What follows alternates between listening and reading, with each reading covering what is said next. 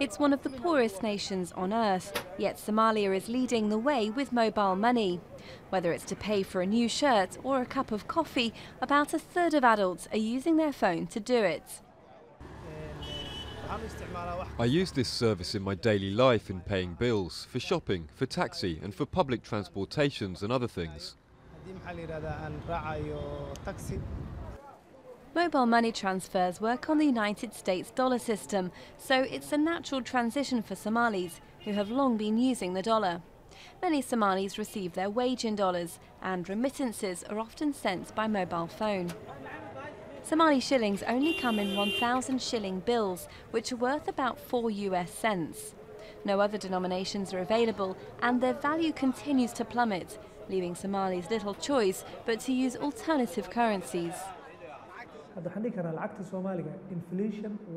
Our currency has suffered several bouts of inflation. Somali shilling inflation is very high. It's even hyperinflation. So the Somali currency cannot be stored anymore, and that has forced the people to use other currencies that can enable transactions at any time, such as the US dollar or the euro.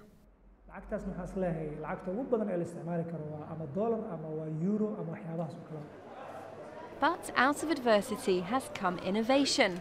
Zad, a mobile money platform inspired by Kenya's M-Pesa service, has boomed since its launch in 2009.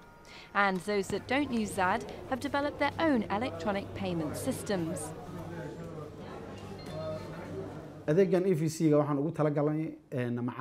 We introduced the EVC Plus service for customers to recharge their mobiles with airtime. People wanted to use this service as a platform for transactions. It has become very popular, even though it's not full mobile money transfer.